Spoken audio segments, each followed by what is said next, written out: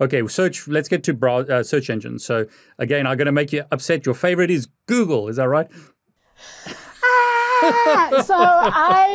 Google is bad on so many levels, but whichever browser whichever search engine you are using, I will say this: there are some things you can do within that search engine to increase your privacy. First of all, you should not be using autofill, because when you're using autofill and it's coming up with those search suggestions, even if you don't press enter, that search engine is collecting what you're saying, because that's how they're able to feed you those suggestions, and they're storing that. Google is a huge offender of that. So don't be using autofill when you do these things. My go-to is Brave, and now everyone's like, but Naomi, that's a browser, and you said browsers and search engines are different. They are. Brave used to just be a browser. Now Brave is also a search engine. The reason why I like them, it's for two reasons: privacy focused and neutral. So let's unpack what it means to be neutral. If you go to Google will show you search results according to what they prioritize. So let's say that they decide that Naomi Brockwell is a terrible person. You know, they could earmark any notes about searches about Naomi Brockwell and say, we'll prioritize these ones. The ones that say, Naomi Brockwell is a scammer. Naomi Brockwell is a Australian in the worst sense of the word, like whatever they want to say. Or if they really like me, they could say, well, Naomi Brockwell is flawless. She is a privacy goddess, like whatever. But just know that whatever you're searching, Google is filtering that according to their algorithm, according to what they think it's information you shouldn't get. I take a lot of issue with that. I don't want someone deciding for me what's truth and what's not. I want to see everything out there and decide for myself, because I think that I'm a rational human being who has the capacity to do that. And I think most people do. I used to recommend DuckDuckGo as my search engine of choice. But then DuckDuckGo started to filter results in this way. DuckDuckGo also had the privacy and the neutrality thing going for them. Now they no longer have the neutrality thing. They announced a couple of months ago that they would start to sort to get rid of disinformation.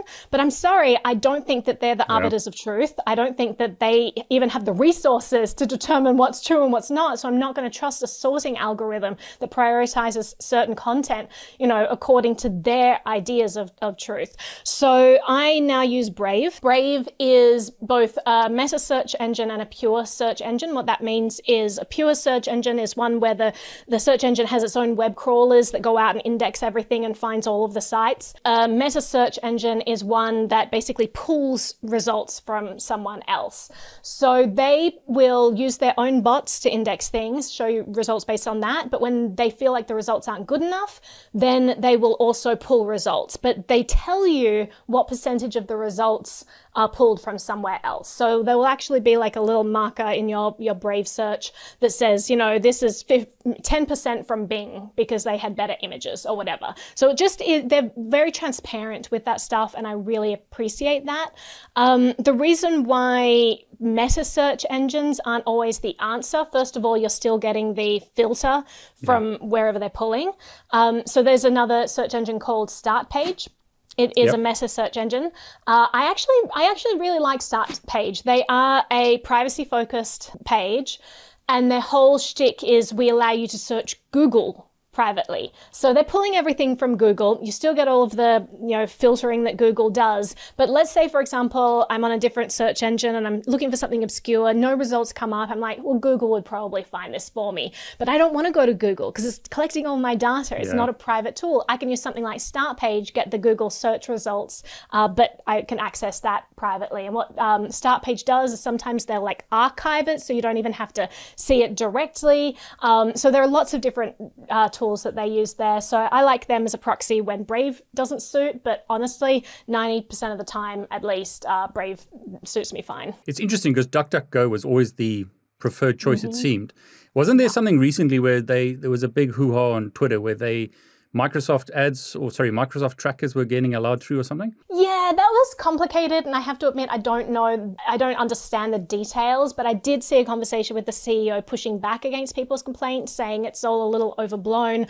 We're basically saying that, there are certain instances where we have to use these trackers from Microsoft.